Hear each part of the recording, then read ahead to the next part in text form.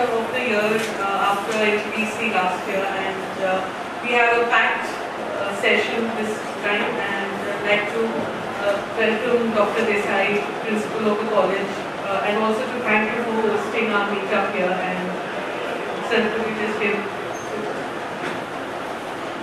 So a very good morning to all of you. I welcome you all to this DG Rupani College. Some of you might have seen this campus or are here first time. And this is a lush green campus which is of more than 10 acres. And many of them, when they pass from this Tulsi Road or from this thing, they are not aware that such a green campus is located near Dadar. We are fortunate to have this type of campus, and we have been hosting a number of events. This is the first time that we are hosting an event for NASCOM.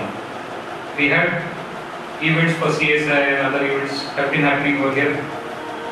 Our regular university workshops and so on are conducted. We have about 25 different forums or associations in which we conduct different activities, through which we conduct different activities.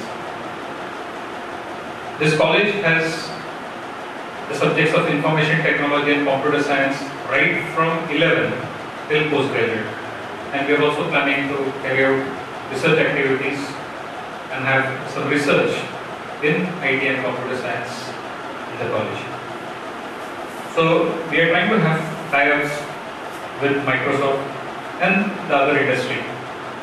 And hence we are more keen on conducting the workshops with NASCOM, because NASCOM will also assist us in having these tie-ups. We want to have a number of activities happening in this college which are related to computer science, IT. The only problem with us is we have lack of funds. And you know that without funds, nothing can be done. Yes, that is only our problem. Otherwise, we have a number of ideas, we have necessary faculty, number of things are there. But without fund, nothing can be done. And so if some joint collaborations activities are there, then definitely we are there to assist, and we are there to have this number of activities in the college. Now, I think whatever meeting we have, we'll regularly start with it. I did not give you a talk about the college or other things. So once again, welcome you all to this particular event, and I think the discussions or whatever information is passed on will be fruitful, and it is of interest to everyone. And I think whatever stay you have over here, you will enjoy looking to the session. Thank you, and welcome you once again to the college. Thank you.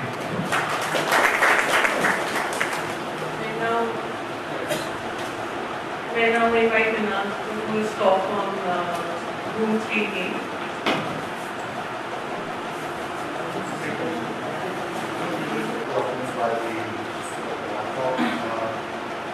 So, it's going to be a quick talk about one of the recent games which we built for based on the community.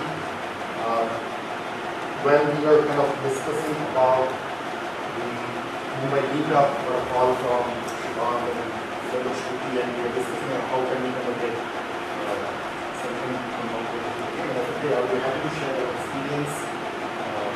So to introduce myself, I am the VP Games and Entertainment at Microsoft. I went in 2 months back, and we recently launched a game which was in association with the Joshi Service Runner for the community. I'm not sure how many of you know about this software company. Their company is out of Dhoom. That's the Kursi Tabak region, based in Bangalore. And the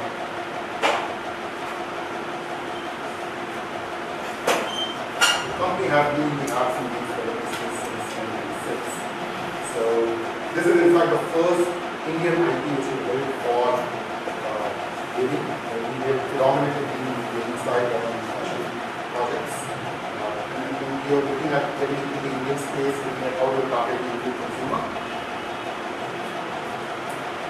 Just a minute.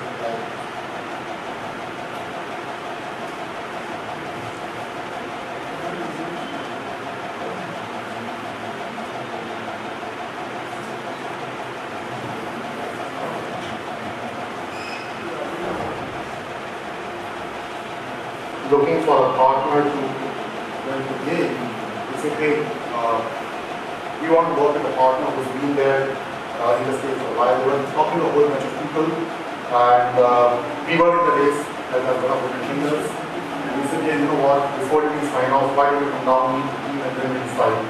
So when we built the Dhoom game, we went to them with a concept and we said, okay, how do you build a game which is similar to the franchise, then fits the build of the franchise, and yet has an independent functioning of its own, because the game needs to live beyond the movie. So we came up with this whole basic franchise about Dhoom, where the whole premise of the movie itself was also high adrenaline action racing, bad guy getting chased by a good guy, and towards the end gets caught, and then with all gadgets and stuff. So we built a game which is an endless bike racing game. There have been quite a few endless runners. We said, hey, we kind of do it at risk. So we made an endless bike racing game where the player played as Sahib, Amir's character in the movie. We created a 3D game. The controls were very simple because we knew that we were targeting an audience which is used to playing a temple run, Subway Surfer, and such a game. So we kind of learned from those and created various game mechanics. It was a free-to-play game, premium that you can purchase. So we had power-ups, and you could pick up a nitro, you could pick up a Sonic Boost, and kind of buy from the last store. So the idea was kind of how do you create a product which stands up to the high production values of Dhoom as a franchise. Why are one of the leading studios in India were saying, look, we want to compete with the world and we don't want yet another Indian game per se. So we say, okay, what happens in the wrestling entertainment and technology? Well, we literally boom the world in this case. So Robosoft is the parent company. 99 Games is the publishing subsidiary for Robosoft. We at 99 Games have so far created our own IP, more from a casual gaming perspective. This was the first licensed IP which we got into with, and our first entry into the gaming space for the Indian market. And Yashraj Studios has been known as one of the oldest and the best film production houses of Bollywood. So when we built the game, we were looking at how we ensure that we launch it in such a manner that it gets the maximum exposure. The game took around 5.5 months to build, and we first launched it with Microsoft.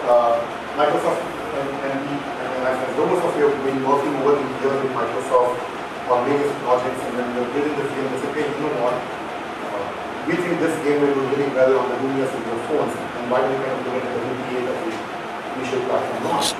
And if it will support in terms of giving you a promotion plan, in terms of social, in terms of trying to create a buzz around featuring on the store, online. And so we launched the game initially on the Windows Phone platform. It was exclusive with them on the smartphone platform for 4 weeks. So on 6th October we went live on the UPA. We launched the Java version on Nokia OE on 1st of November. And on the other smartphone platforms, which is Android, iOS, Apple 10, the game went live after 4 weeks, which is 19th of November. The game got immense success across all platforms. It was featured on the homepage of Dhoom Play. We were featured on iTunes as games inspired by Robinson, so Dhoom was one of the games. Windows Phone on the Pro Spotlight we got featured. Google Play had category again, so we were depending on Facebook App Center, on Nokia OE, we were featured on the main store, Windows Phone store in various categories. Google Play created a category called Games for Billions. It had games like Plants vs. Zombies, Asphalt 8, FIFA, and Doom 3, and which was like really encouraging for us because the game was getting immense love. Today we are close to 9 million plus downloads across those platforms, and that's been a fantastic run for us. So some of the milestones, we touched 2 million downloads within 3 weeks of launch. 5 million downloads in 2 months. We were featured on the stores within 3 days of launch. The game and 99 Games as a company, both, so the 99 Games as a company became the only company from India to hit 1 million downloads on the Windows Store on a single title. There have been other companies which did collectively 1 million downloads, but Dhoom clocked 1 million downloads, Dhoom and WPA, and we kind of became the Windows million downloads club members. We have had a fairly good run, consistent ratings of 4+ out of 5 platforms. Like I mentioned, we have over 9 million downloads today. Surprisingly, only 55% of this came from India. A lot of people think, oh, it's a Bollywood game. Well, 90% comes from India. And we saw that 45% of our downloads were coming from countries like Pakistan, China. We were surprised that China has been giving us a lot of downloads. USA, UK, we could understand a lot of Indians over there, South Asian population. But Italy, Russia, Thailand, Vietnam, we were amazed. And it was not just that, okay, because it's the Bollywood games. And we got feedback that it's one of the best bike-racing games which we will play. And then that really helped in the word of mouth from the end users really helped us in getting this game the traction it was getting big.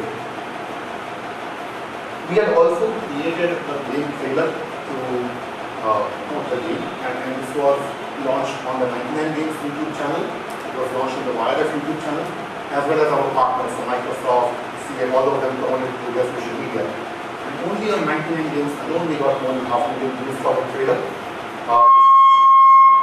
Wireless was somewhere between close to that range, and Microsoft. So collectively, I think by now we would have clocked around 2 million views only on the trailer across all channels.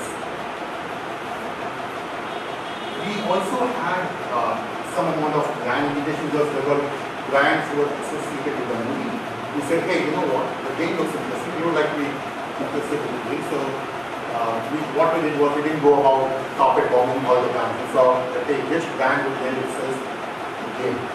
So CA was interested in partnering, they said we are partnering with the movie, we would like to come with the game. But we would not just want a holding on the side. So we said, okay, let's do something interesting. So we created what we call the CA Micro Boost power. So every time you were in the race, you were kind of running away from the cops, you could collect the Micro Boost to increase your speed. And go and you had increased speed. We branded it with CA. As in terms of impression, I think from a brand marketing perspective, we gave them fantastic response. The game has had around 60 million plus impressions of the CA Micro Boost so far. It was also a consumable power. So you could actually upgrade your Micro Boost with map purchase and stuff. So it got around 7 million plus micros were used. We then also got Gulf Oil interested. Gulf was partnering with the BFL, and we said, look, you know what? We want to do something, but we don't want to really get into because by then the game was almost close to launch, and we didn't have much time to give them an active planning. So we said, okay, we are happy with doing a passive planning, but it's more of holdings and shop friends. But make sure that we get enough visibility. And we said, don't worry, you will get impressions. And passive planning, in fact, has been 160 million plus impressions. Even if you look at it from a CPI or CPC base, which all the brand marketers evaluate, I mean, we give them a fantastic bang for their buck. It was featured and covered across various review sites. Folks like Gizmodo covered us. There's a team explanation which is more of a hardcore bike riding guys. They kind of featured the game on their store. Bloomberg covered us. So from a promotion point of view, we had a lot of people talking about the game. At end user level or in buyers perspective, we had in buyers helping us promote the game with their social reach. One of the popular authors in India, Rashmi Bansal, she tweeted about the game again. I love playing this game. That kind of thing was getting a lot of traction. When we launched the game across all platforms, we actually had Amir and Katrina launch the game at an event, so that got covered by a lot of the media. Microsoft helped us do on-ground activations. We actually went to college campuses where they did Dhoom game championships. And the winners from various and this was across 60 to 80 colleges across the country. There did championships over there. The winners got called to the from each of these got called to the zonal final, and then the national final was in Bombay, where they competed against each other, and the winners got to be Anand Khan. So we had the grand finale event between the winners and Anand there. The Microsoft Lab was also happy. I mean, we got the trophy for the Blues Union of the World. That's not short over there. Some interesting fun Dhoom facts. If you look at the amount of nitros used, the 90 million plus liters of nitrous was used in the game so far, which is enough to fill 7 Olympic sized teams. 9 million players have played, which is 3 times the population of Chicago, which is like where the movie was shot. And so till date, 70 million plus kilometers have been done, enough to go around the world 400 times. So this was the good part of the game, right? And the case study is more complete because the fun part of playing a game, and especially of working with people from the interesting world of Bollywood. So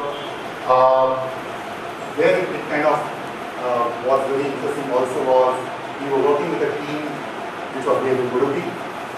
Our team was in Bombay, coordination, the management of approvals, had to go all the way up to Sadhu Chokta for approvals because they are very, the Dhoom movie itself was very closely guarded, so we had very limited access to the visuals, and then we kind of managed to impress them with this. What worked in our favor was we were always the underdog. Right? Nobody expected a company out of Udupi to kind of come out and create a game which is this big. There have been other Bollywood games that we see in the past few months where we built, and we were looking at all those games while building this game, and we said, okay, will we be able to meet the benchmark? I mean, is there enough traction which this game will generate? Because the movie has had a good hype, but Bollywood games typically are considered to be like, okay, a 2-week process, and in production houses don't give you enough time. But well, I would say we have met them by a long margin. I think Dhoom, the game has, from a Bollywood game perspective, probably we have set a benchmark of being the highest downloaded game based on what we have heard so far from the industry. So, enough encouragement for us to even look at technology. So we are working on a sequel to the game. So we are extending it just beyond the movie. Now, the franchise is going to get into the whole gaming space in the space. So, yeah, that's kind of our 10-15-minute talk on what we will do. Hopefully things will work out. It's at least kind of given the belief to at least one production house in the country that you can build a good game to give the game developers enough time to build the game. Don't come in at 3 weeks before the release and say I want a tempo running quality game. So that's kind of, and then Maya has been a great partner in that sense. So there was enough time. They gave us the liberty to listen to. We know the movie business, you guys know the gaming business. You guys recommend to us what we can do with you. And that's the we managed to create a game which all of us have to go soft and handle the game. So yeah, that's doing the game. Have any questions? Yes. I don't know how many of you have played the game over here. Sorry?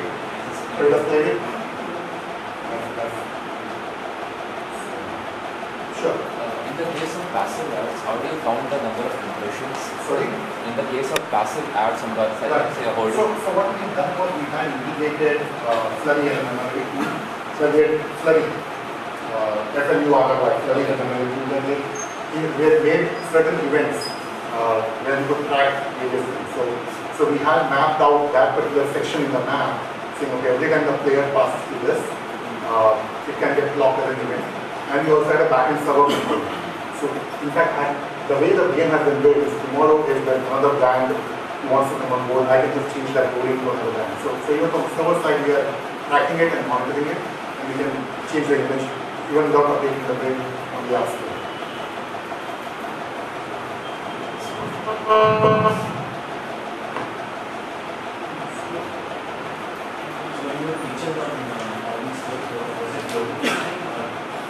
Did you get global features on all this? So one feature of the story, which is like one actually featured on 25 countries. Google Play featured in around 70 odd countries. Windows Phone we were featured across the world. It was one of the most featured. So, in US, all the major markets were there. That's why when if you look at China is number 2 or number 3 country in terms of the number of business.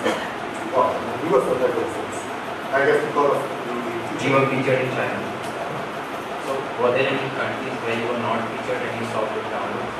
We did see the downloads in Turkey, for example, we have some really great success. We are not featured in there. Russia we weren't featured. In fact, what really worked for us is these were 3 markets also for wireless to promote their movie. And that kind of helped us. So when the game was popular there, they in fact piggybacked on the game's success to try and get some leverage on that.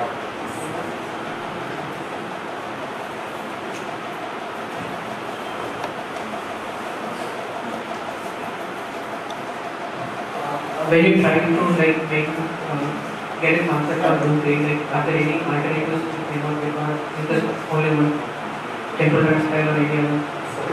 Like you have made like based on temple run and like are there any ideas you came up to build this game?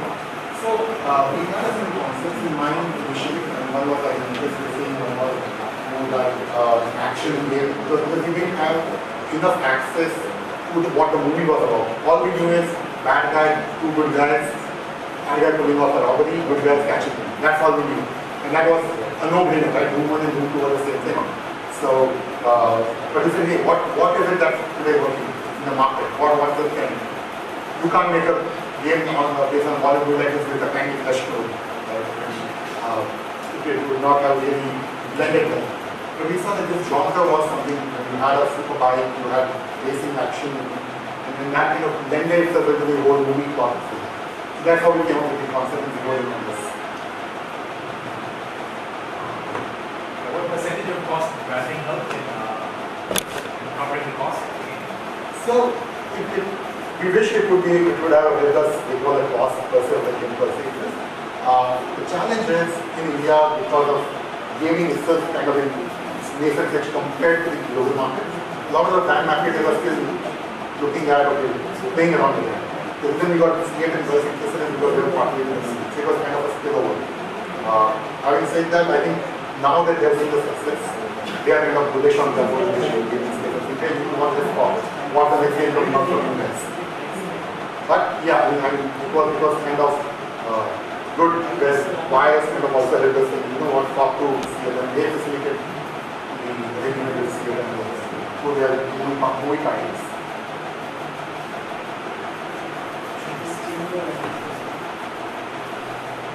So when you were releasing the application, you said you released it on Microsoft first. So is there a specific region that you thought that it would be better to release it first and then sort of progressively release it globally? Sure. So two reasons. One was look at the iOS and the Android marketplace. There is a lot of competition that is already happening to get the internet space. Microsoft and we were talking to each other. We said, you know what? We are right now competing for the second and third place in the platform space. And but don't worry, there are a lot of WPA who are why don't you get a real shot and say, sure, and we would want to get in a test market first, and then as we were launched with Microsoft, they said we will help you promote them into the college applications and spoke about. So as a partner, they were really supportive in getting the visibility which we needed from a social media perspective. Wireless, Microsoft and the 99 games collaborated on creating a launch campaign which helped the game shoot up to the top spot on the Windows Phone platform, which again helped us realize that okay, now that we have enough metrics, we can go to Android, iOS, launch it and get the visibility over there. So the idea was to kind of see how we can balance the launch. We didn't want to really carpet bomb across all platforms and then tie up all the loose ends at the same time. So a lot of insights also came in the first 4 exclusive launch week. We looked at the metrics, we saw what was working, where the users were kind of enjoying the game, tweak the game before they went live across all the platforms. I wish they did. They supported. So if you look at the fun part, well, they have been a great partner in building community. I think if you attach a value to that, right, I mean, that is a good for you. Although they did fund some of the other projects we were looking at. So,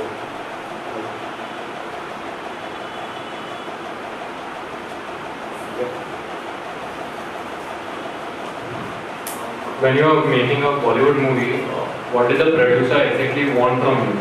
Was it just like he gave you the freedom to make changes in the game so that you could get more hits? Or was it like, yeah, he wanted you to stick to the story? So they wanted us to stick to the noise because the plot of the movie is about a bad guy pulling off a robbery, good guys chasing him. The support we got was they told us, look, you guys know the game is just best. You come to us with options. We will tell you how close it is with the movie, but we would like to be as close to the movie as possible, get independent, so that you don't get stuck because we can't give you enough information about the movie. And if you guys have read about how closely guarded the movie script was, I mean, as it is the case with any Amir movie, so very closely guarded piece. So it was something where they gave us a freedom, but at the same time we kept them in the loop just to make sure that we were not completely off track. So when the game design was finalized, we had a sitting with the director Victor. We started with him, we ran into the concept. He suggested a few things, saying, you know what, tweak it in this way. When we were at Alpha, we showed them the game, at Beta, we showed them the game. So from that perspective, it was kind of helpful to keep them in the loop on this. So they were in the loop.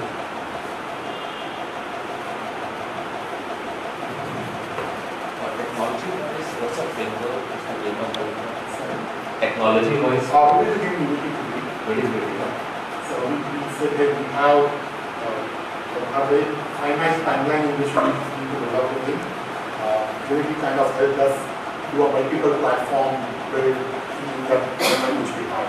So the smartphones were built in Unity 3, so iOS, Android, WPA and Unity 10. And then we did a parallel version of J2ME, which was a toned down version, like a 2D game for the Nokia Asha series.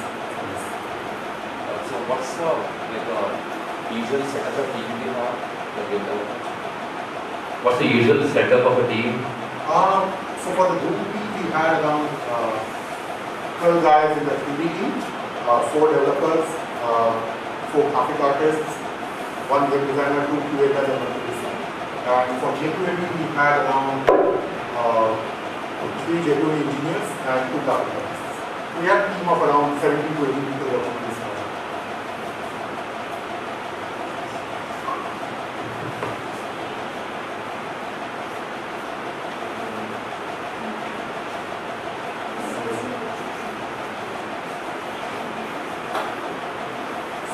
Thanks for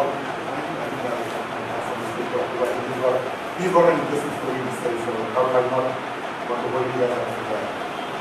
Thank you so much.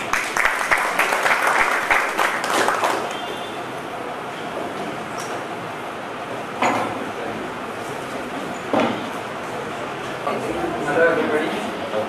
My name is Apoorav Joshi and today I will be giving a talk on constraint driven design. So when Shubham asked me on Facebook what the topic was, I had to give him the topic quickly. I had a general idea what I was going to talk about. So I gave the name constraint based design. Later, after thinking a bit more about what I wanted to talk, I think I wanted to talk about constraint driven design. One would be a much better word. Moving on, I'm Apoorav Joshi. I'm final year student doing my engineering degree from Pune. I've been making games for around 5 years now. I've been dabbling in games. I've been programming for around 10 years now. I'm primarily a programmer, but I also do the art and design. I did my internship in Microsoft last summer, and this is my final semester. Moving on, I'll just show a few games I've made. This is my biggest game till date. It's called Social Ball, as you can see. It's released on Desura.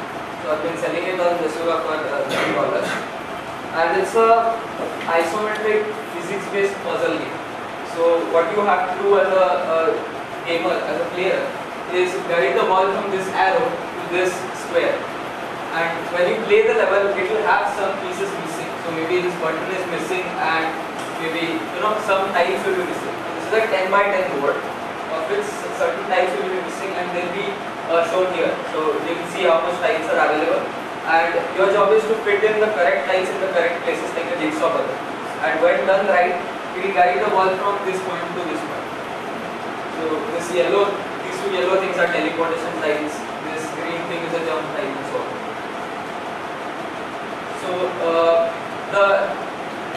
the selling point of this game, or the unique feature, is that you can share your levels on Twitter. Now the way that works is,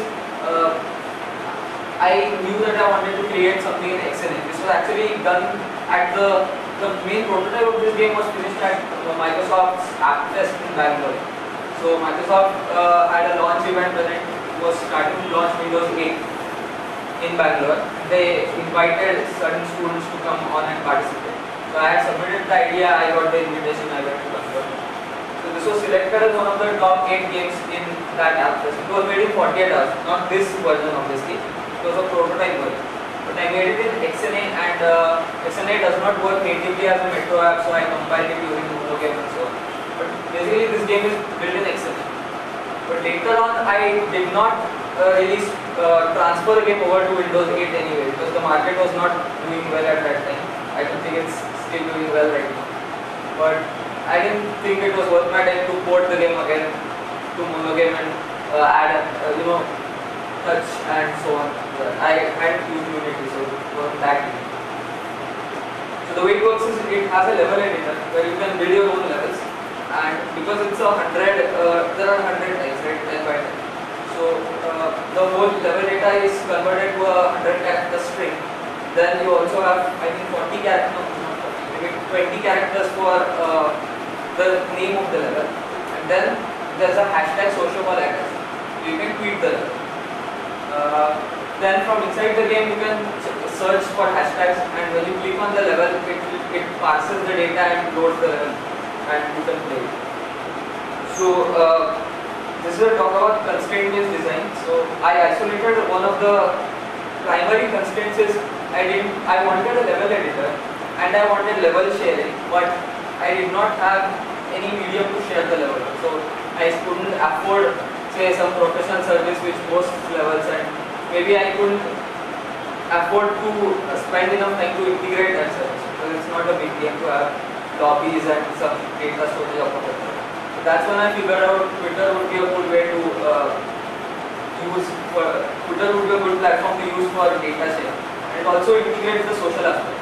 So if somebody tweets something with some garbage, there's a name and then hashtag social, you probably get curious and then click on it, and then you will see it has been tweeted through social. When you click on that, you get redirected to the game's cursor. So my next game is Monochrome, which is my most recent game. It was submitted as an entry for the Ludum Dare game jam. If you know, the Ludum Dare game jam is one of the biggest game jams in the world. You have to make a game in 48 hours about a given theme. So the theme here, this year was, last year was you only get one. That was the theme. You have to interpret it and make a game based on that in 48 hours. The constraint being that only one person can participate. The Ludum Dare combo, there's like 2 versions of that. One's the combo, the other's the jam. So I participated in the combo, so it's a solo event. You must release all source code at the end of the event. All content must be made during those 48 hours, including code, music and art. So this is a point and click adventure which tells the story of an old man who for some reason is not able to sleep this particular night. He is kept awake by something, and something draws him to outside his house. And it's a point and click game where if you click on any object, the description pops up, and the object slowly turns black and white. So that's why the name is monochrome. So that provides a good way for interaction. It shows you what objects you have already clicked on and what objects are unexplored. And this game took me by a complete surprise. It got selected as the #1 entry for mood. So how Ludum Dare works is you can rate the game on multiple levels. overall then graphics, art, no graphics is actually graphics, audio, fun and so on, and mood. So over 2000 games are submitted. It's a global event. So Monochrome was the highest rated in the mood category. I've also made a few other games. Some of them unreleased, some of them released on Windows Phone and Android. The top left game you see, the drill is one. So that was my entry for the BYOG game there. So it got second place at the NGBC. And most of the remaining games are released on Windows Phone and Android. The River of Hope is not released at all. The games are released on Windows Phone and a few on Android. So these are some of my earlier games. And when I started with, say, League of the Drill is one, the rest of the games in this slide were made by me in a different mentality. And that is the mentality which I really want to preach against right in this talk. So I want to suggest a different approach to design, game design. So all these other games, I started out with the fact that say I want to create a tower defense game with X theme, and then I go on fitting those two things together and then making a game. But so for example, this game here is Spike Fish. Okay, this is Spike Fish. It's an endless runner kind of thing. This is a paratrooper is a clone of a DOS game I used to play as a kid. This is your standard Boggle kind game. This is also controlled by gyroscope and so on. So all of these games are fit into a certain theme. And when I started out making the game, I did not prototype at all. What I did was I thought that I want to create a game with X mechanic and X aesthetic maybe. So this is a game about, it's also kind of an endless runner, where first of all you shake your phone and the soda bottle gets all fizzed up, then it launches itself, then you control it in the sky and so on. But the thing is, you can get richer mechanics, game mechanics, when you don't start with the mechanics, start with the constraints. So I wanted to summarize my entire talk in just one slide, this slide only. So don't work around your constraints, build your game around it. And the way that works is, firstly you have to isolate your constraints. You have to realize what your constraints are. And a good technique to isolate your constraints is to check out 4 pillars of your game design elements. So these are taken from Joshi Shell's excellent book, The Art of Game Design, of Lenses. So he defines these 4 elements and calls them the elemental tetrad of your game. So aesthetics, technology, mechanics and story. You can also apply this concept to monetization, but I won't talk about it because I think I'm not even remotely qualified as of now. So let's explore what these 4 pillars are and what your constraints might be. Now, me being a student, I develop games individually. As of now, I haven't really collaborated with anybody else. I do most of the work by myself. So I am primarily a programmer, but I also do art and design. Whereas you might be primarily an artist, but you also might do a little bit of coding, or maybe not even that. But you can always get around that. And that is one of your constraints. You are good in art maybe, but you cannot program. That's fine. So one of my constraints is aesthetics. I don't have an artist day. And this is what I find that many indie games look shitty because they try to target the photorealistic look. You don't have the resources that DICE has to make Battlefield 4. So don't try to do photorealistic stuff.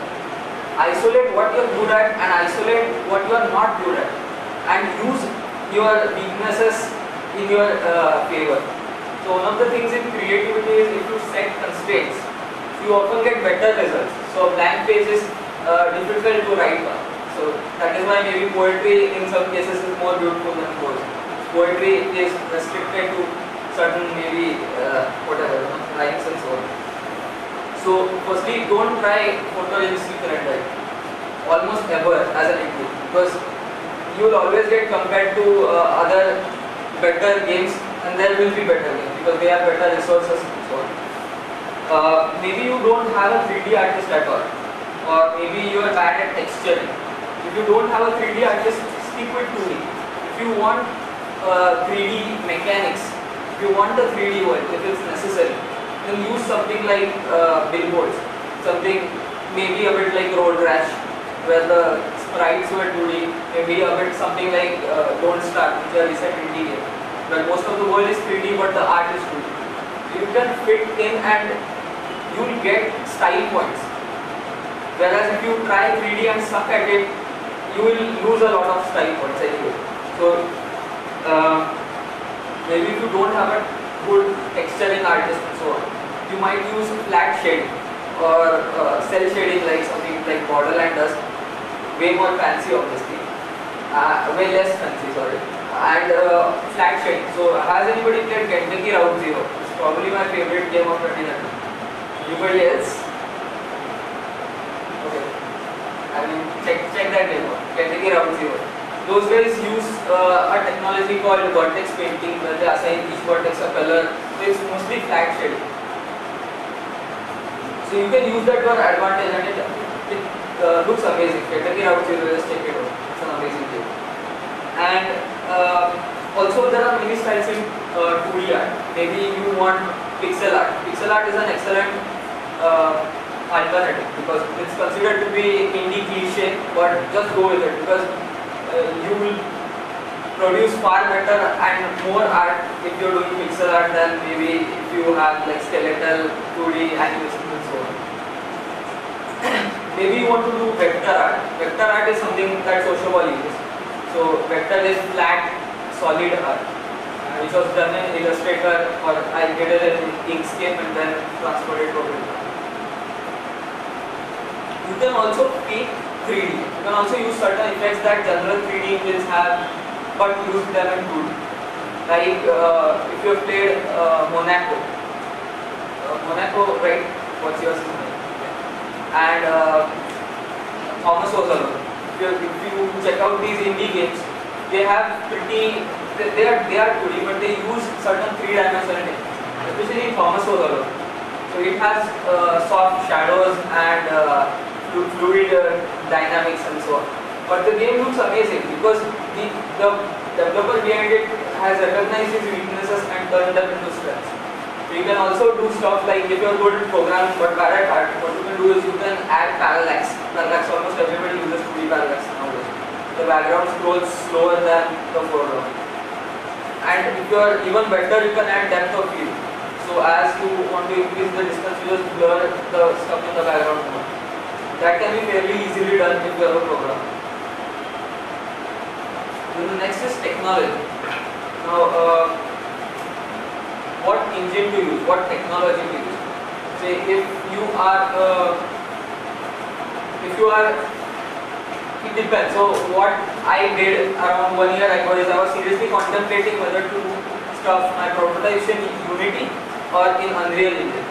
So the issue here being is that Unreal has brilliant graphics. It gives you light shafts, it gives you soft shadows, it gives you anything you want, basically anything that is possible, almost anything that is possible. You get depth of field, everything in the free version. The issue being is you cannot release the game, and you cannot release the game commercially without any strings attached. So these guys charge you some $99 for the initial license, and after I think $40,000 you have to pay some percentage of the game to those guys for giving you the engine. On the other hand, Unity gives you way less features. Like you don't have soft shadows, you only have maybe one light. Now they have added one light with hard shadows and so on. So the game will not look as brilliant as it will on Unreal. But Unity provides a lot more advantages. They have an extremely permissive license. It's free to use, it's free to sell your game as long as you are using the free version. You can sell your game at any price, Now they have also added free support for Android and iOS, which is incredible. And another advantage is you can sell your assets. So this happened to me recently. I was prototyping a 3D turn-based strategy game, and I made a nifty terrain system, navigation system. So all you have to do is place 3D tiles in the scene, and it automatically generates a graph for you. Basically, I implemented a robust traversal system, and then I decided that, okay, I don't think this specific game is working for me. I'd rather work on something which is story based. So at that point, instead of just quitting and having an archive folder where you have that system ready, what you can do is you can sell the asset itself. So that's what I did. I released it on the asset store. I haven't done any marketing yet. Still, I have got download, and I'm selling that asset for $55. I get 70% of the revenue. 30% Unity gets it. So in the long run, the most attractive option, the option that seemed the most attractive at the beginning may not be the best option in the long run. You also have to consider that. And again, which platform you want to target. That's an important thing. So don't create a game for iOS and have D-pad controls on the right hand. That just sucks. So that is also one of your primary constraints. What controls you can implement in the game. Now, remember here I am not talking about the mechanics yet. I haven't even decided the mechanics. Maybe I have a faint idea that I want to build, say, a turn-based strategy game, but I don't have any core mechanics in place. Now, the remaining two pillars are the most interesting: mechanics and story. So again, to recap, aesthetics considers the art style, the sound design, and the feel of your game. Technology is the engineer using the platform you are targeting. The mechanics are the game mechanics, what the player does to interact with the game and how the game gives feedback and maybe updates itself. And then the story. The story is the story. So these two factors are fundamentally linked, and the games which really impacted me the most are have an excellent synergy between mechanics and story. So Braid is probably my favorite game of all time, and Braid has incredible synergy between mechanics and story. The reason being, Braid is primarily about, at least for me, it's about regret. Has anybody played Braid by the way? Also check out Braid, B-R-A-I-D. So the game is about regret. So the way the game works is it's a 2D platformer. You can jump on platforms, you can collect stuff and so on. The mechanic being, if you press the shift key or whatever, A key on the Xbox controller, time reverses. So if you fall onto spikes and die, you just press shift, the guy will automatically, the time will reverse and he will be back on his feet. And the designer has used this concept in interesting ways. And the story also suggests stuff about regret. So that's how the game synergizes between mechanic and story. That's where magic comes. Also, what I try to do is, while I'm designing a game, I try to have a centralized theme and then design the story around that. Story as well as mechanics. So in a game jam, there's an actual constraint. So they tell you, we make a game about maybe regret or whatever, you only get one. But while you are making a personal game, try to think about what topic interests you. Instead of saying that I want to create a 2D platformer, ask yourself what theme interests you. Maybe it can be fear, it can be decay, whatever. So impose that constraint on yourself and figure out what you want to do, what other games have done, and then figure out what can be done by you. So in Chris Crawford's talk at GDC in 1992, he suggested 3 topics. He said that, so that was a very early, the industry was in a very early stage at that point. Indie games did not exist, and you needed a publisher to print the game on actual physical media and ship it to shops and so on. No digital distribution. So he isolated 3 topics that he thought that would make games more mature medium. So he was talking about emotional impact and so on. Games having a true emotional impact on players. And he thought that 3 things are important and essential in fact to really achieve that. And I disagree with almost all three. And I think the industry has proved all three wrong. The talk is brilliant, by the way, you should check it out. The three topics are, he said, firstly, we should have realistic facial rendering with emotions. That's what games do. Now I think Crisis and whatever, Rise, Son of Rome have proved, maybe to an extent, Two Souls, whatever, the PS3 thing, David Cage, proved that that is not the case. So in order for games to make an emotional impact, facial expressions don't help. In fact, they might be a hindrance. They pull too much production resources into mapping facial emotions instead of other stuff. Secondly, you need artificial intelligence algorithms to simulate emotions. So firstly, facial emotions. Secondly, artificial algorithms. So maybe you talk to a girl and you make her fall in love with you through the mechanics or something like that. Realistic characters, well, maybe they hate you, maybe they envy you, and so on. But games have not achieved that as of yet. But looking at the general games that attempt that, I don't think this would really lead to an emotionally impactful experience. The Sims, right? Skyrim. Those are like pre-programs, they're not artificial, so it's not you talk to somebody and they completely dynamic to it. And by the way, if you check these things out, they are all of these things are about removing constraints, not adding them. And I think they remove value as well. So second is artificial intelligence algorithms. Third is a richer way of interacting with the game. So instead of maybe shooting somebody in the face, maybe you could give them objects and stuff. Now that kind of has a good vibe to it. Maybe it could work. It has not been fully done yet. So a truly rich way of interacting in the game. So you possibly could do anything in the game and then it would impact the gameplay experience. That might or might not work, but the games that have impacted me the most are mechanically extremely, let's say, you don't have a lot of options. They are basically linear. And so the counter examples I wish to offer are To the Moon and Kentucky Route Zero. So just if you want to design games, play a lot of indie games. I compare it to wine tasting. So my friends often berate me for the fact that I don't complete games. I play Assassin's Creed and I leave it. And I leave it in the beginning. I just play it a bit and then leave it. That happens for almost every game. And that's why I compare it to wine tasting. So, or any kind of alcohol tasting. You can't afford to be a drunk if you are a wine taster, right? Those guys drink a bit of wine and maybe spit it out of it. So that's what you need to do. You need to sample a lot of variety in order to get a feel for what the mechanics are. So has anybody played To the Moon? To the Moon. Okay. That game made me cry and it was a really impactful experience. And what that game is it's a game with very low resolution pixel art.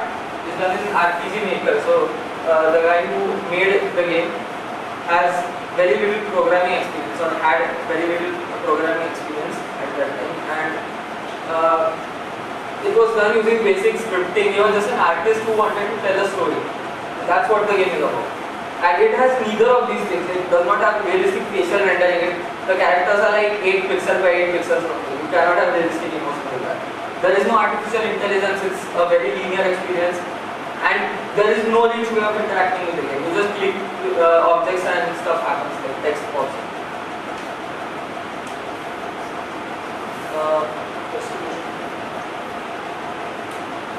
So the talk is almost done. So what I want to say is, instead of saying that I want to create a 2D platformer or an endless runner or a pointed click game, isolate what theme, what is the game going to be about, what maybe if it's going to be an emotional game, what emotion it wants to invoke, and isolate all your other constraints like aesthetics and technology, what platform you are targeting, and you start getting ideas. I have got a lot of ideas from just identifying my constraints and what I am able to do well.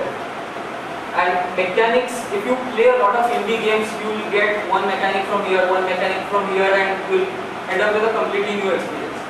So for example, in Monochrome, what I did was, I realized while playing Kentucky Route Zero, that it's a text-based game, Kentucky Route Zero. So you click on something, a conversation starts, the text pops up.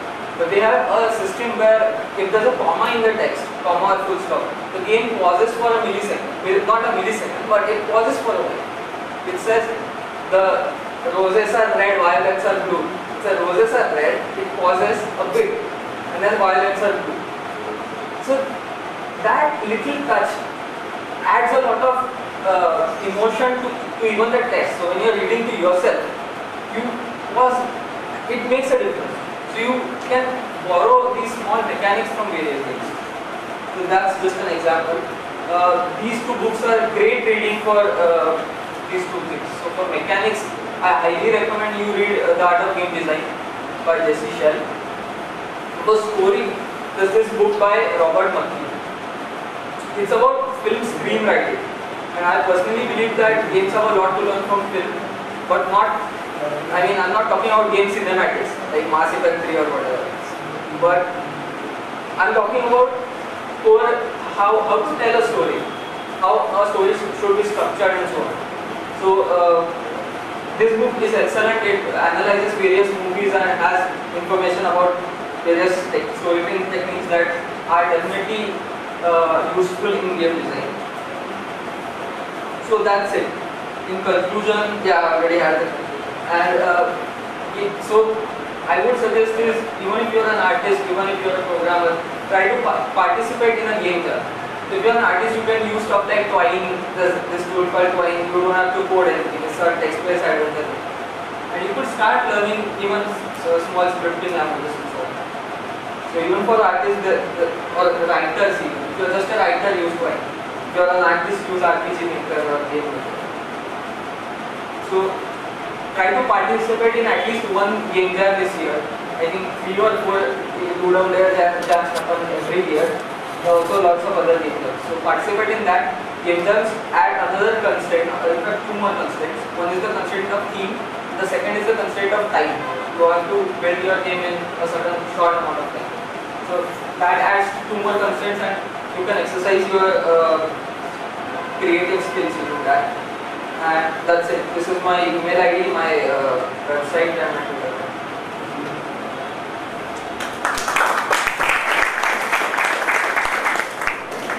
So if you have any questions.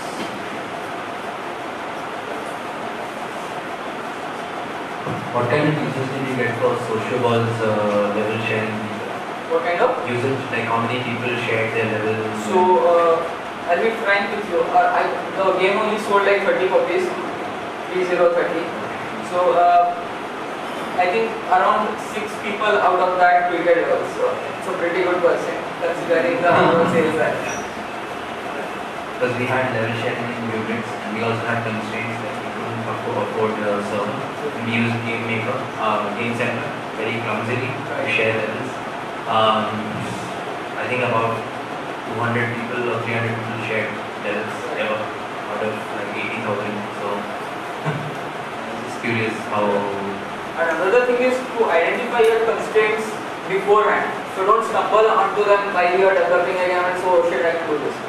The thing being, that happened to me while I was designing Sociable.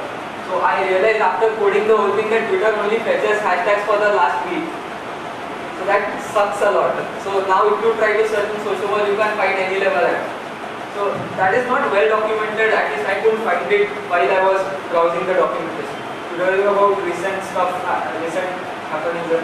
So that's a huge constraint that I stumbled onto later. So maybe I would have used something else if I had realized that earlier. Any more questions? So in hindsight, now that you've done Sociable, maybe what could you have done differently which would have kind of helped you get it more commercially viable? Firstly, I would have made the game in Unity before probably anything else. That would be my first thing. Because I built it in Excel and it takes a lot of effort to port the game over to iOS. And this kind of game has at least has a market on the mobile platform. It does not have a market on the PC platform at all. So I built it as my portfolio game. That was the whole reason I built the game. In hindsight, Unity would have given me a way larger audience. I don't think I could have gotten on Steam. It would obviously have. Why are you not participating in the global game jam? call him here.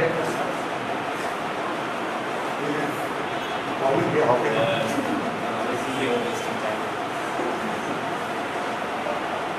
Okay, I guess. So what's next? What's the next big thing? Actually, every day we say Apoorav is the next big thing. I don't know myself. I'm experimenting. Currently, I'm contributing to an open source project. It's not a game of that. That's it.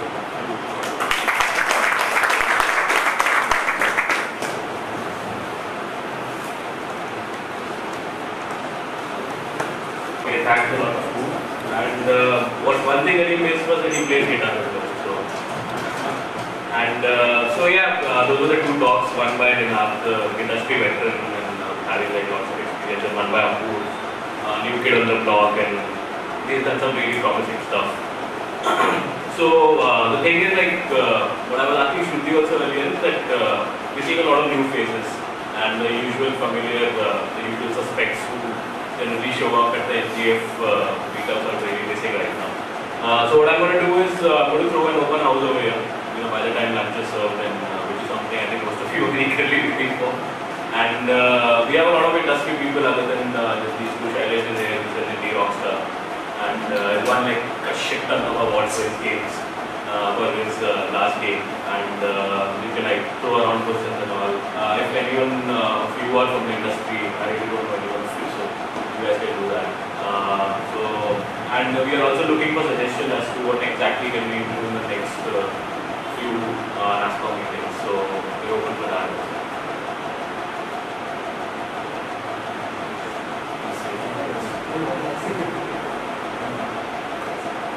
How many of you are from the industry, by the way?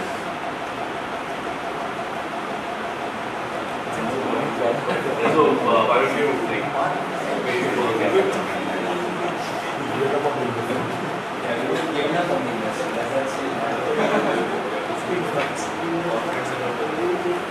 Okay, so I am Nivit Panpalia, and I run a company called Casualty Apps Private Limited. And we started off 16 months back, wanted to become a publisher in the Android space. We tried for 16 months, kept on failing for 12 months. Disaster in terms of Android, if I could say. Always wanted to do Windows, but no developers ever told us that they can do Windows. Because we realized Android iOS was over, because we missed the bus, whatever could have been done 4 years back. So Windows we wanted to do, no developer support. Then we realized that let's look at user acquisition business. So we are in the user acquisition business now. We intend to become a publisher in a bigger way in India, purely focusing on game network in particular. I was asking Ninad after his presentation about monetization. We always talk about downloads and success and all. We don't hear about revenue. So the first question I had was, out of whatever downloads of Dhoom that he had, how many did ended up buying? What was the in-app purchase percentage? And that percentage was still not that great to talk about, if I can say what he told me. So then, I'm sure. So I had a lot of questions in terms of what was the LTV, what was the uninstall ratio. So those are very important for the success factor. And once you come on the Play Store homepage, you have a limited time period. So are you even ready for that? So there are a lot of questions which maybe NASCOM could maybe later on address. It's always good to hear this side of the story. But monetization is something which I want to hear in particular. How can a gaming company make money?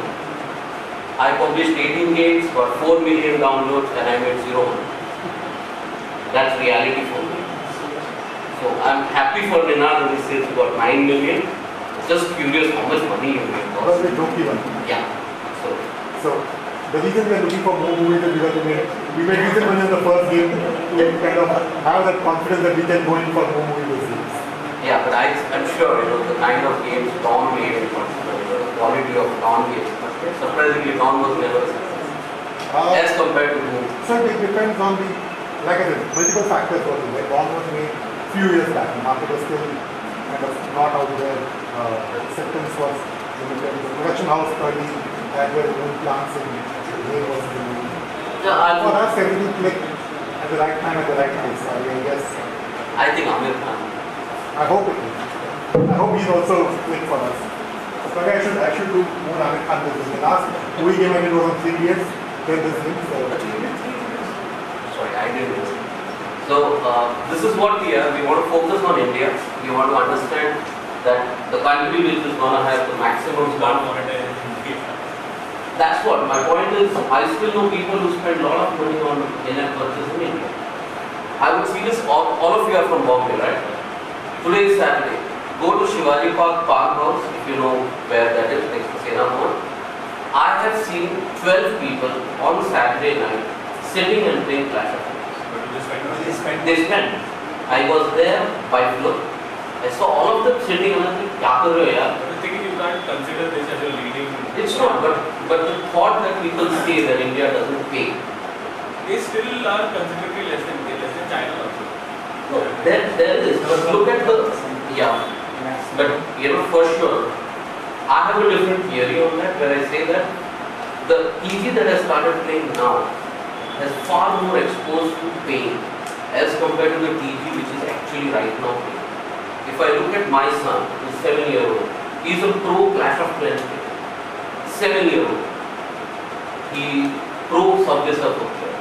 He keeps on telling me, why are you not buying ones? He keeps on telling me, and I don't buy ones. But I'm very sure the day he will have access, he's not going to think that. The thing is, if you consider India as one of the markets, and not really concentrate on, if you can ignore the marketing push that you want to do in India, then I think it should pan out. Even that is what even I am also seeing the same thing. I'm saying it is going to shape up into that particular direction. But obviously there are a lot of other challenges in terms of the back end. Still, most of the revenue still come from the operator stuff, right? I mean, rather than So I think if your premium can be less than $1, right now the minimum is $1. But if you can manage to get it to 5 rupees as a in-app purchase, you might see some touch. How come, why did the whole 1 rupee store on Vodafone become such a huge success on mobile video? Because 1 rupee you hardly think twice before spending a rupee. Now if you are saying, okay, I give 500 coins for $1, tell you guys for 10, I'll give 10 coins for a rupee. I don't mind buying, I'll experiment once. If I know that I'm getting something more, it will kind of increase over a period of time. No, I agree, but the minute you charge me $60 for one in-app purchase, good. I would have probably think twice. 50 rupees is also a pretty small amount considering life saving. Yeah, so you kind of, if you want to go mass market, right? India is not just Bombay, Delhi, Bangalore. Even Bombay, Delhi, Bangalore is not spending. Are they not to the extent you would want them to.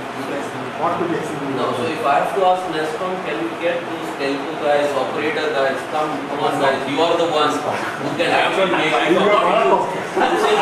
I'm saying speak up to those operators and say, boss, what are you guys doing? Because they have the best access to get money in this business. This year, one of our top achievers is working with temples and wherever monetization is concerned, that's one of our top industries. Because whatever I see, and in the last 15 months, my experience is I met a lot of indie developers, very excited, we want to do this, that. 6 months down the line, I need money to survive, to do this thing. I'm moving back to a job, or I'm starting my own services business, and they move out of the IT business. And that's where exactly maybe even someday he'll end up becoming that. We hope not. I hope not, but look at you. But he got 30, he got only 30 sales. He got still his there was a marketing push, there was nothing, it was but an the mindset changes, right? What mindset he had 2 years back might not be the same mindset 2 years But later. another thing is that Don't change up with million Please don't change. was not really the objective while making the game. Someday his objective will be money. It will be. You can't. I mean, it's not art and money are mutually exclusive. the next job? For sure. The next grade and make $3 million of that. I'm not debating anything on that. We would love that thing to happen. But the way it's shaping up right now, we really need support in that space. As to, how can the Indian user pay? What is stopping? We spend so much money, all of us spend so much money. Why not in gaming? In fact, if I can just use another example, 2002, 2003, when Cafe Coffee Day and Barista came, all the oldies said, "Oh, dega 70 rupiya coffee."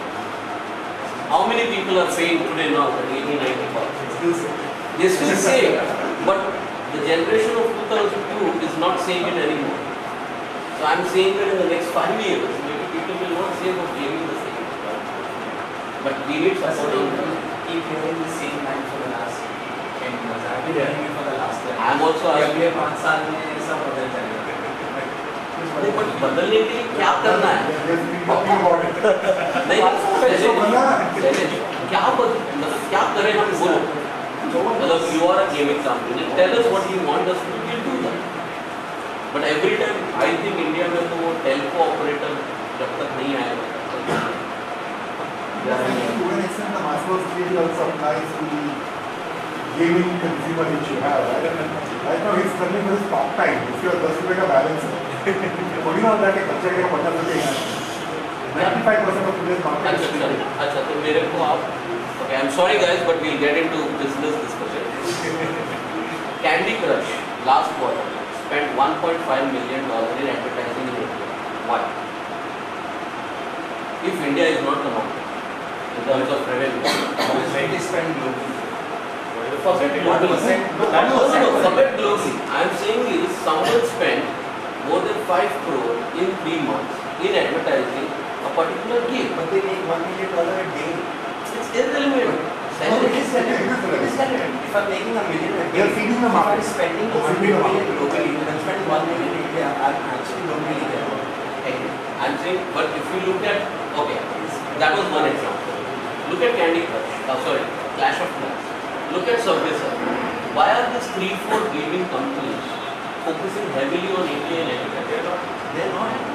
It's just a fraction of what they're spending abroad in local marketing. But why are we looking at abroad? I'm telling you, okay, let me ask this question. Because that's where your buyers are. That's where the people. One second, let me ask this question to MK. Games to win, okay, understands India market better than me. Can you even think of spending 5 crore in India if you make 100 crore country? If you make 100 crore one country, do you even think of spending 5 crore in India as advertising? You will? For an audience. For audience. So you will say I'll spend 5 crore outside. Yeah. But you will say I'll spend 5 crore in India. यहाँ पैसा नहीं बनेगा. But I will still spend 5 crore. So because you are going to the marketing push with the hope that पैसा बनेगा.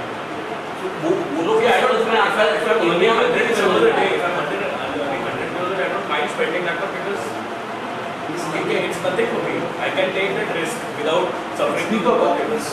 It's deeper pockets. But aren't they acquiring Indian users? They are playing the longer game. Let's hope if Exactly. Thank you. Thank you for saying that sentence. Yeah. They are playing the longer. Yeah, but they don't know that it is playing. Yeah. They can afford to play. And they can afford to. Blind game की कभी ना कभी तो आएगा. We can't.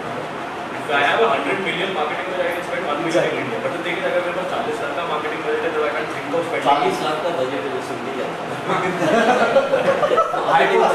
India, let's see. 40 lakh India के लिए was like. India के लिए नहीं. If I have only 40 lakhs, I can't think of spending a lot in India. So, is there a way to find out what is the most profitable game that has come out of India solely on the Indian market? Only on the Indian market. Yeah. It's a very tough question to answer. Yeah. Everyone has to start sharing their numbers. Yeah. And I'm just saying because I just told Shuri the same thing that Rajesh was talking about that I want to talk in pocket gamer and guys give me some data. No one was ready to give revenue data. Because then once you have that number, you can say that the question that everybody is asking, there is no sometime it will happen or there is somebody making the game. You will actually know that this is I forgot that guy game that is making Bangalore, the one who made Dhoom.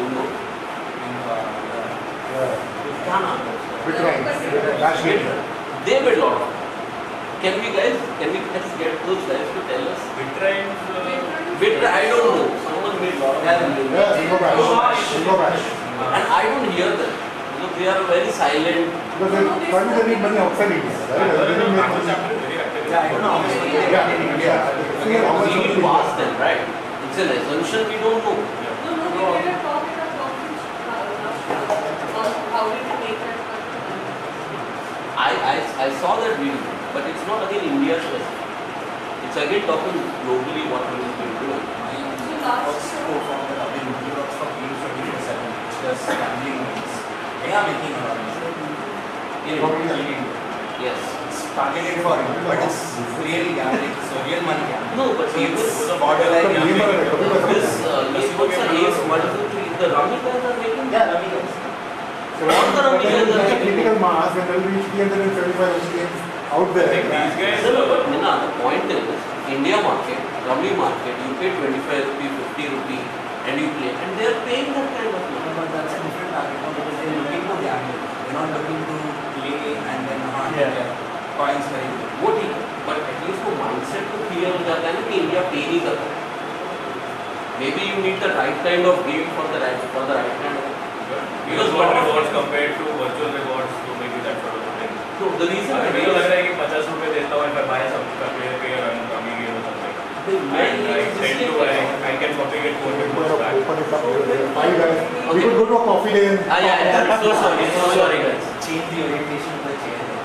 So I think let's. to have this kind of conversation on the panel. Yeah, sorry. Maybe Kate had to say something.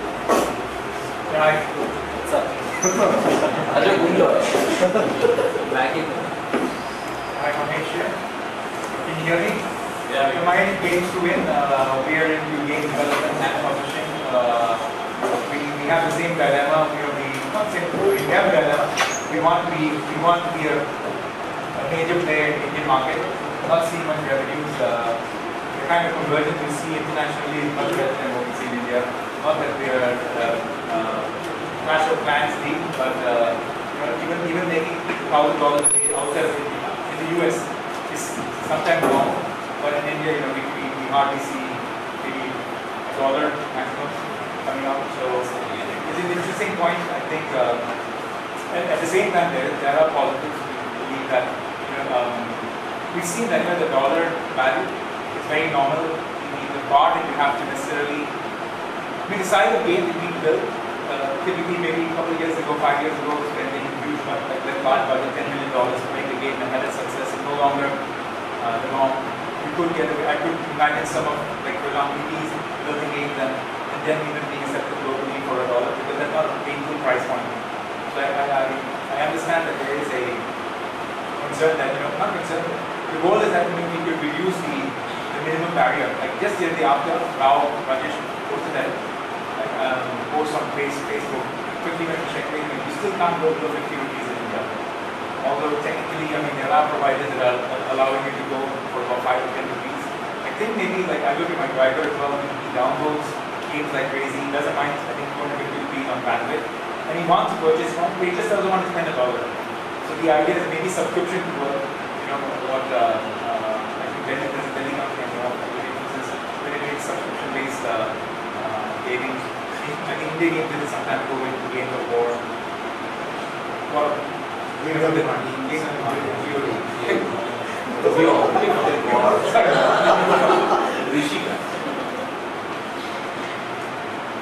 One more point I want to ask is, in India, obviously we talk about the impression business that has happened.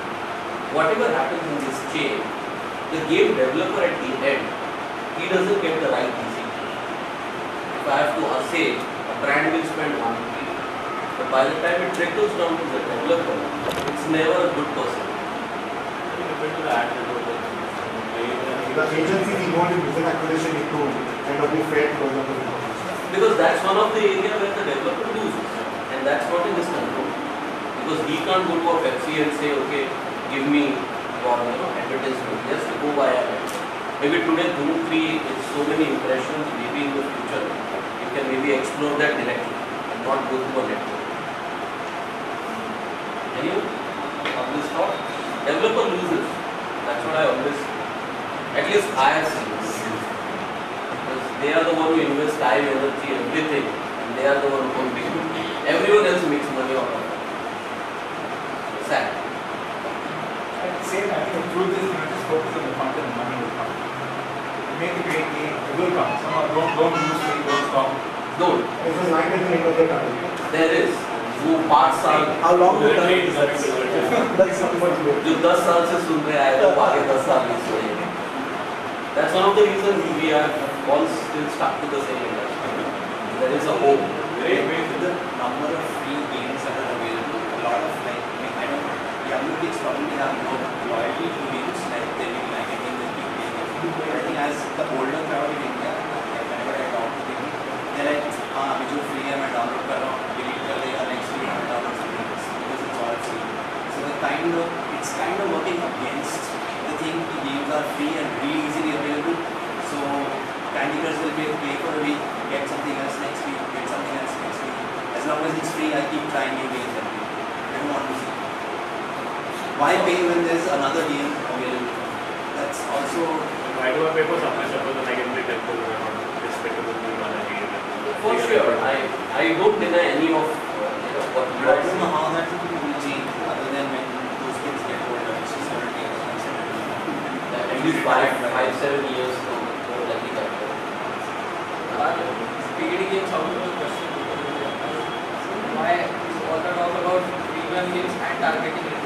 Why not maybe developing paid games, $3, $4, $5, then targeting a smaller market, but then again global market.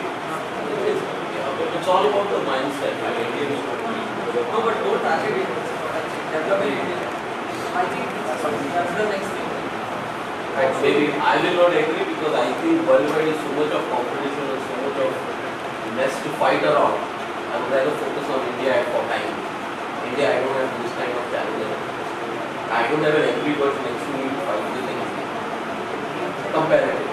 Or I can Speaking, competitive games seem to be doing well. At least there are some like ridiculous fishing, earworm devices, Agree. It's not anything on that part. I'm just talking from an India perspective, right? It's like 6 months. 6 months, in your class, you have to find out how many of your batchmates will get to game either the courses or the board. But we just need to No, so he's the only guy right now from his batch talking gaming and missing. There's the other guy missing. I think there are a lot of students and we should ask them this question.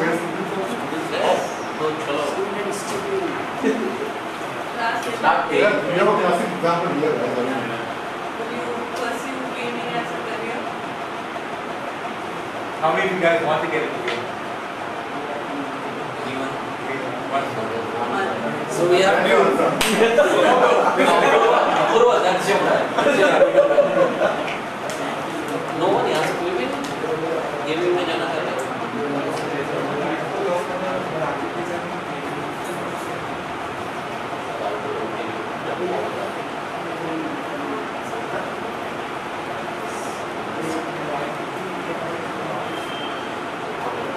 I like do some graphic designing in gaming. So all that graphic stuff comes from gaming while playing and all. And how that designs are being made, how that actually work. Like if we are about the Dhoom argument for brothers play Dhoom. That we are moving the bike or treating the phone and the vibration, how that's work. And I like that to know more information about it. So it is part of learning how to make a game, right? And it's a combination of art meeting technology. Yes, the artist will create the bike model, the environment, that is the program will make it work in that particular. So if you build it, the bike builds, that's where the game engine comes in. So it is a part of the whole process of thinking. So, and depending on what your interest is, you can look at it, hey, and for example, I've known him for many years. He used to write reviews about games. That's how he got into gaming. And he became a game designer. Right? So, depends on what you want to do. If you enjoy playing games, just see what part of that process you enjoy. When I got into gaming because I love playing games as a kid. I started out doing game designs, game concepts, got into production. can't code for if my life depends on it, but I love gaming. So I'm trying to see what else can I do. Been in gaming for now 18, 19 years now. Way that we can bring PC games to mobile games or something.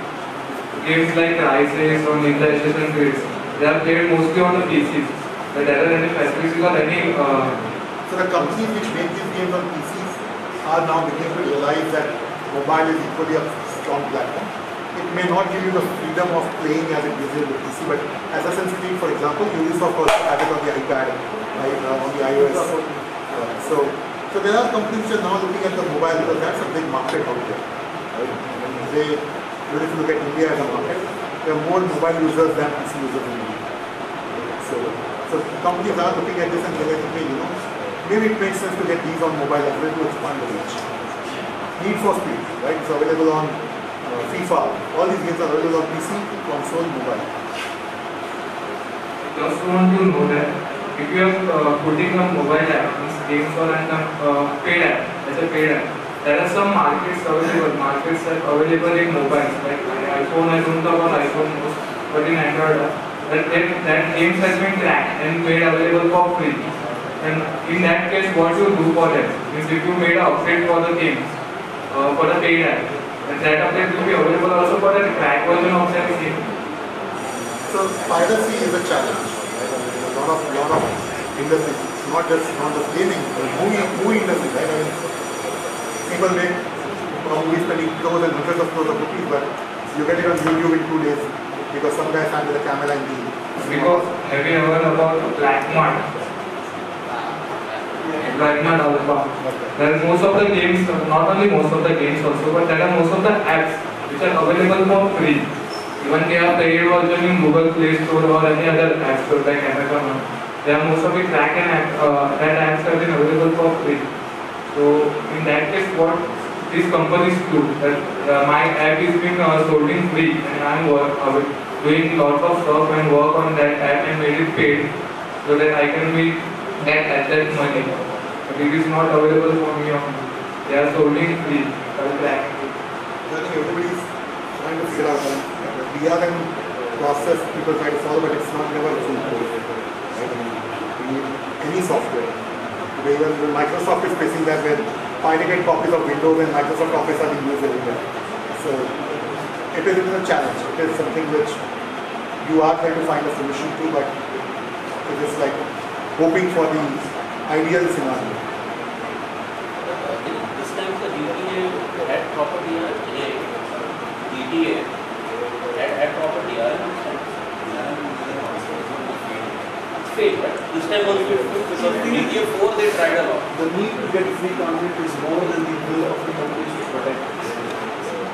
It is always going to the better the protection, there will be better hackers who will crack. They will find ways. They created virtual servers. If you need authentication, they will create virtual servers for authentication.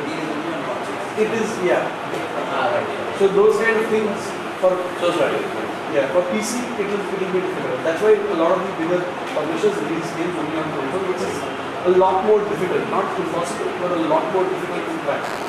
Or if you look at the mobile ecosystem, that's why freemium has taken off. यार free को कितना hijack करोगे, कितना pirate करोगे, ले जाओ. Most of the paid games, free apps are been available. How does that company earn money from that free apps? So it is a dual model. One is for advertising. So you use an ad network like an in-movie or a research to put ads in your game. So everyone, if you have played games, everyone launch again, you'll see some random ad coming out. Sorry? Even if you cost them, then some ad stock comes. Correct, right? So every time an ad comes, I make money. So don't disable data when you play a game. And if possible, click on it. If possible, click on it. And then download it. You all will make more. So one is the advertising model where even if you don't want to pay for the game, you are still kind of forced to see the ad, right? The second is in-app purchase, what we call. So you are playing a game, you want to level up, you buy additional coins or you buy a power up, which could also help you in getting rid of the pesky ads. So you buy an in-app, you get rid of the ads. Right? At the same, so you are spending money to progress in the game. So as a player, you have a choice. You can continue playing the free game, keep watching the ads. Every time you watch the ad, I get paid. if you don't watch the ad, you're still paying in some way or the other. So it's a dual mode. That's where the freemium economy comes in. So it's free till an extent and then it becomes premium. And what about the downloads? I hear that in Google Play, if you have 1,000 and above downloads in worldwide, then that Google Play company pays for your app. What's the development? I wish that was the case. It doesn't have a download. There are certain terms and conditions. No. So you need millions of downloads to even make a few $1,000, right, on the game, especially in a free game, because not everybody will keep playing your game all the time, right? And not every person who keeps playing your game all the time will still spend or pay for it. So it's in a free game, you need a lot of people downloading your game, and there's a lot of people continuously playing your game. Only then can you hope to make some money. In a paid game, the challenge is not everybody will pay for it. So even if 1,000 people download your game, but you still have $1,000 of spending in a paid game. So it's a catch-22 on that.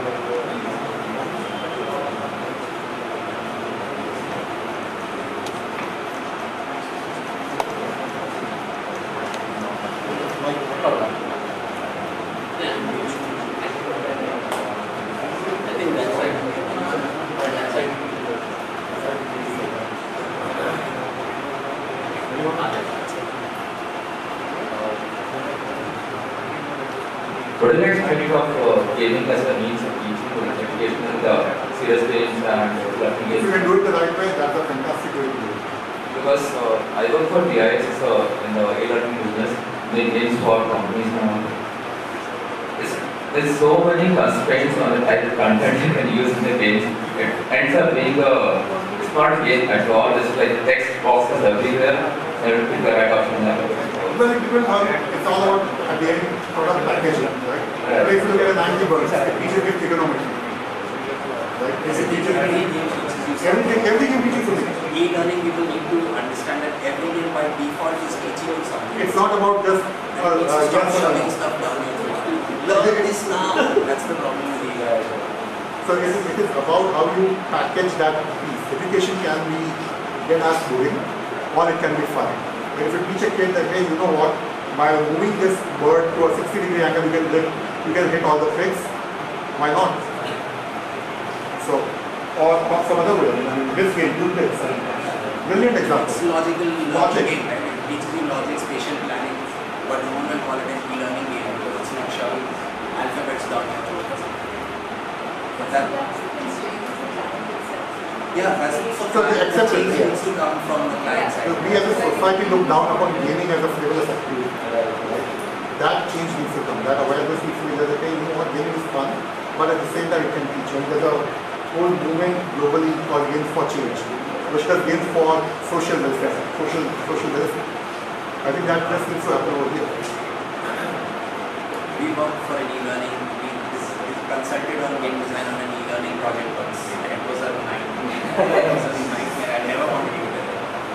So bad. The idea is that the game does the job of teaching the kid, but is it fun?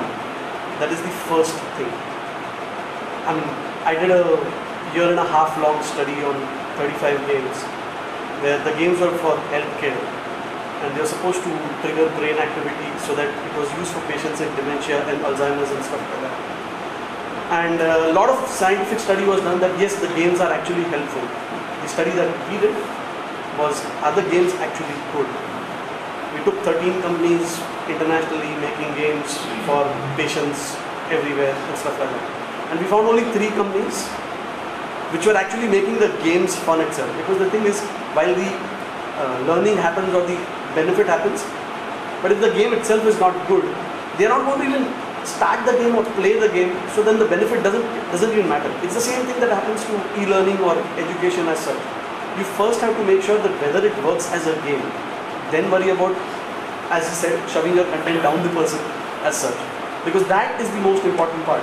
First you make the game fun. Once the game is, and it's a difficult process trying to convince the client. I understand, I completely understand. Clients are clients and they pay the money, so they are always right. But you have to, it is a give and take that you have to do with the client, and you have to convince them that, unless and until the kid finds the game fun, he's not going to start it. If he's not going to start it, whether the the game is good or whether the content is good or not, he's not going to consume it. And without that, the learning is not going to happen. And so that is a big challenge. But it can only be done when you are making the game. After it is made, you cannot do anything about it. That's where the challenge lies. Convincing the client that first make the game such that the kid actually wants to play the game. Whether the learning is just for kids or whether it's for adults, it doesn't matter. But as long as you are convincing the client first that they need to be able to start the game, be motivated to start the game, and it has to be fun, only then will they think about it. That is a bigger challenge than worrying about whether the learning happens, because learning will automatically happen. If the game is fun and the kid keeps playing the game, same thing again and again, just by repetition, a little bit of learning will automatically happen. Jonathan, the designer we had grade and so he actually has a great talk on this. He gave a talk to the Neurological Society where he compares e-learning to physical exercise. And he joined the gym. So there are all these machines. There was one machine which just targeted this specific muscle. So that didn't really work out for him. It wasn't fun. Later on, he joined a kung fu school where he did all these natural exercises. He enjoyed that a lot. And he also got mugged by some robber and he kicked him. Anyway, what he wanted to say is, don't develop exercise machines. Develop something where you can learn stuff naturally, like this kung fu school. That I think is a great